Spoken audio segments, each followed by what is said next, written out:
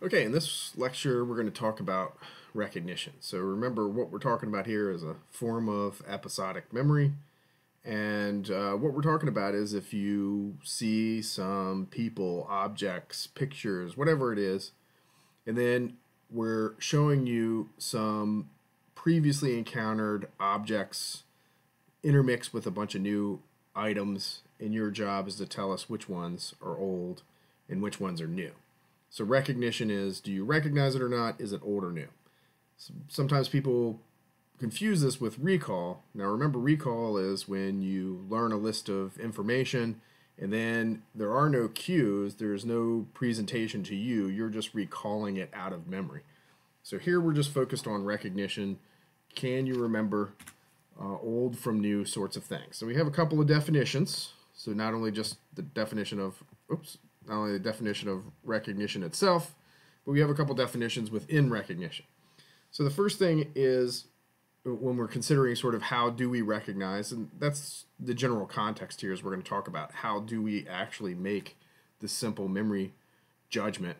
The first thing is to understand is that we have what we're calling the memory trace, and this is whatever information gets stored in memory. That's the memory trace. And then what we do is we have that memory trace activated, and then we evaluate it. We evaluate it using what's called a decision criterion. This is the rule to make any sort of memory decision. Now I'm going to make it a little bit clearer when I talk about signal detection theory here in a minute, what this decision criterion is. Okay, but we have the trace, and then we're sort of evaluating it. Now, a couple other definitions to keep in mind or to learn is we can have items that we studied before, old items. These are studied items. And we have items that are new, unstudied items, on our memory test. Now remember, our job here is to tell the researcher which items are old and which items are new. So we can make a response, either old or new. Now in some cases, this is going to be an accurate judgment. So if you're presented an old item and you call it old, that's an accurate judgment, and that's what we call a hit. So it's a hit. And really the language is stilted towards identifying old items from new items. So you'll sort of see the language is sort of, work that way with that frame of reference in mind. We could have an old item, but fail to identify it, in which case we're calling it new. In that case, that's a miss. We fail to detect that old item. We could have new items, and if we call them new, well, that's another correct response, hence the name correct here, but we call that a correct rejection. Again, the terminology can get a little confusing here, but we're rejecting the item as being old. So it's new, a correct rejection though, okay? We could also have a new item, and we call it old, and that's what we call a false alarm, right? So a false alarm in this case is accidentally saying a new item is old. It's also something that is often referred to as a false memory, which we'll get into. But not all false alarms are necessarily false memories. It could just be a simple error. Okay, so bearing this terminology in mind, what we're going to do in this lecture is talk about two models, two clearly dominant models that describe how we make recognition judgments. And we're still sorting out these models, still gathering evidence to sort of delineate between them, still modifying these models. But I'm going to go over sort of the basics of both of them, and then we'll talk about how they're different and all that kind of good stuff. So the first one is this signal detection theory. So signal detection theory is a nice theory because it can be applied to really any binary decision. So anytime you have two options to choose from. So in this case, we have the options old or new. So we have two options. It's a binary decision. And there's some ambiguity in that decision, right? So there's some signal. So there's old items that you studied that were old, but you also have these new items. And it's not always clear which category they fit in. So in other words, there's some ambiguity in this decision. In that case, we can apply sort of a signal detection theory in the sense that what you're trying to do is you're trying to detect signal, in this case, an old item, from all of the noise that's sort of in the system, right? So this can be applied to recognition, signal detection theory can, but it's also been applied to all kinds of behaviors that are binary judgments. So for example, in radiology, so radiologists have to look at X-ray images or images of whatever kind and try to detect which images show evidence of like cancer and which ones are normal. So in that case, they're trying to detect cancer from among normal cells. So they're trying to detect that signal from amongst other information. We could also talk about this in engineering when you're building a device. So for example, like a smoke alarm. The smoke alarm is detecting signal, but it's detecting smoke in the air from amongst other air particles, right? So in this case, the device is sampling over and over again and evaluating the quality of the air to detect whether or not there's a fire or not. So signal detection theory can be applied to anything. It's one of the reasons I talk about it in this class, because I think you can see instances in a lot of other fields where this is valuable and informative, and so it's good to sort of talk about it here in terms of recognition. So there's a couple pieces to signal detection theory, two components. One is, remember, the memory trace itself, the strength of the trace. So under signal detection theory, the idea is that we have memory strength, and that's going to be plotted here along the x-axis. This is what's sort of, in this diagram, referred to as evidence. But here we're talking about memory strength. You could have weak memories, and you could have stronger memories, right? The idea is that the old item distribution, as you can sort of see here, is going to be on average a little bit stronger in memory strength, so a little bit to the right compared to the new item distribution. Now the other thing is this version of signal detection assumes that both the old and the new item distributions are what we call normal or Gaussian distributions, and that they're equal. That's not always the case, and we could get deep into the weeds in this, but the idea is that in this depiction, both the distributions are equal. So what that means, to translate, what that means is that you have, on average, these old items form this Gaussian distribution here, this normal distribution of old items. So some old items are really strong in memory strength for whatever reason. Maybe these are words that made you think of important events in your life, right? Like, so a word that maybe made you think of your mother, that might be really strong. But then you also have old items that, for whatever reason, idiosyncratic reasons, are weak, and so they're sort of down here. But collectively, they form this theoretical distribution, which has sort of this average value here, and is normally distributed around that average. The same is true for the new items. You have this sort of average value, and you have some variability in it. For whatever reason, some of the new items might be a little bit stronger. Maybe they bear some similarity to some of the items that were studied on the list. And maybe these other new items that are down here and that are weaker don't bear any similarity to the items on the list.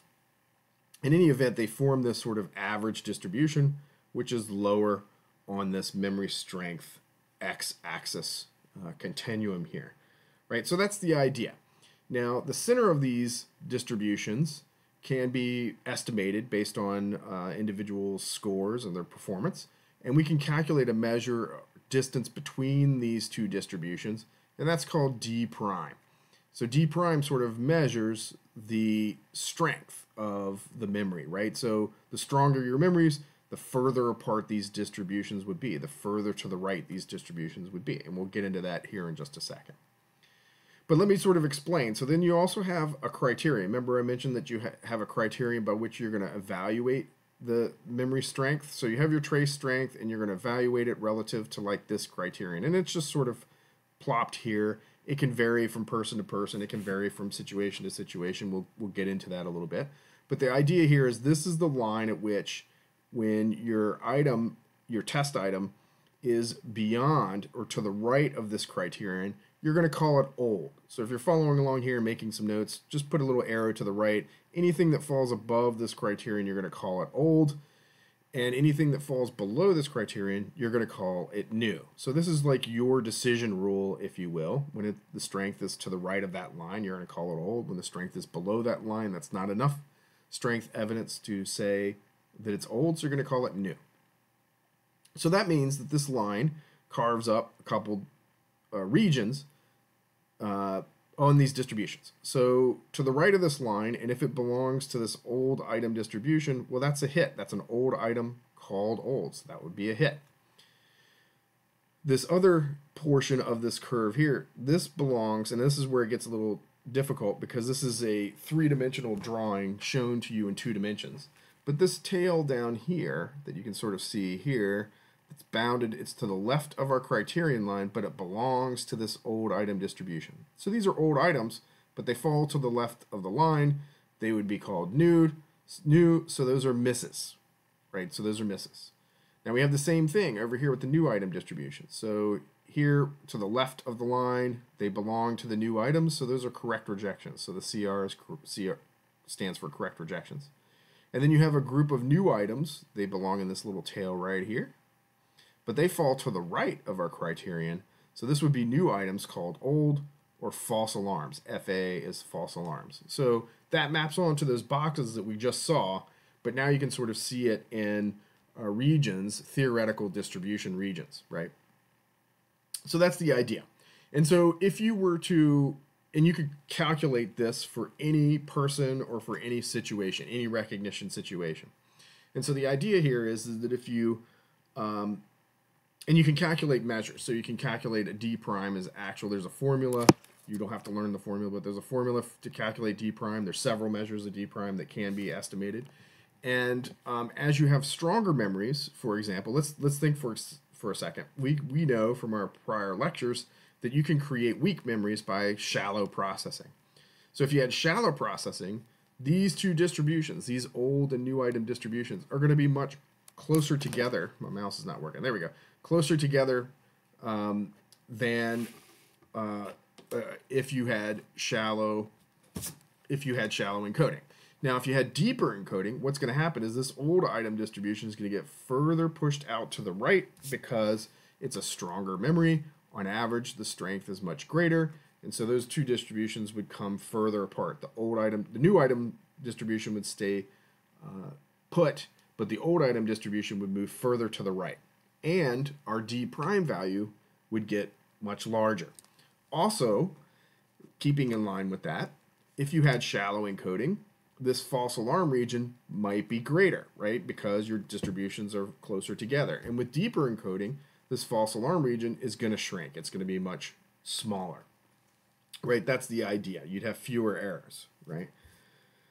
Now, the same thing is true for the criterion. You can measure criterion by a measure that's called C for criterion. That's pretty simple, right? And the criterion can shift. Remember, everything to the right of this is going to be called old. Everything to the left of this is going to be called new. It can shift. It can shift on an individual whim. Some people might be more liberal, and that means more old responses. So that would mean that their criterion might move to the left here. So they would have more hits if they were more liberal, but they would also have more false alarms because they're calling more new items old as well. It also can be more liberal with age, with Alzheimer's disease. Traumatic brain injury can influence criterion, and also instructions can influence criterion. For example, we could ask participants, what if we instructed them, hey, call it old if it has the slightest chance of being old? Then most likely they would have more old responses and they'd have a more liberal criterion. Or if we gave them money for points and we gave more points to hits, well, then they would sort of want to maximize their hits, so they would call more things old and have a more liberal criterion. So what would happen is the criterion would shift left, and our C values would get more negative because they're moving to the left. So that indicates that it's a more liberal criterion. Now, obviously, we can shift the criterion to the right and be more conservative. Remember, all the language is stilted with respect to old. So conservative with respect to old, that means there's fewer old responses overall if the line moved to the right. So we could do this by saying, giving instructions to participants, say to them, like, call it old only if you're certain that it's old, or if you gave them more points for correct rejections. So they might weight their responses to respect more correct rejections. That would move this criterion to the right and make it more positive, right? So that's the gist of signal detection theory. Now there's another handout that I'll have in Canvas that you can read that'll provide you another explanation of this theory, give you a little more detail. But I just want to sort of give you some evidence for this. So like, just to refresh what I was saying, like if you have deeper encoding and you can calculate D prime, what you find is D prime values go up, as a matter of fact. And also the criterion won't move, so they stay the same. Also, we can manipulate criterion by instructions, for example. And what will happen is the D prime won't change, but the C value will change, showing that just the criterion moved around, but the strength of the memory signal did not. So I have an example of this in a study that we did in 2007. We had two conditions, one conservative, liberal, and we gave them instructions like call it old only if you're absolutely sure in the conservative condition.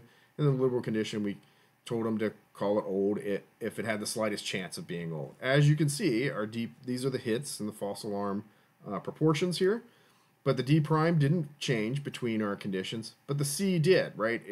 So they're moving their criterion around and changing the hits and false alarms, right? So lots of studies like this modeling recognition, successfully modeling recognition with signal detection theory. It's definitely one of the most influential kinds of models still today in recognition. Now in the other video, in part 2, I'm going to talk about the other option here, which is a dual process model of recognition.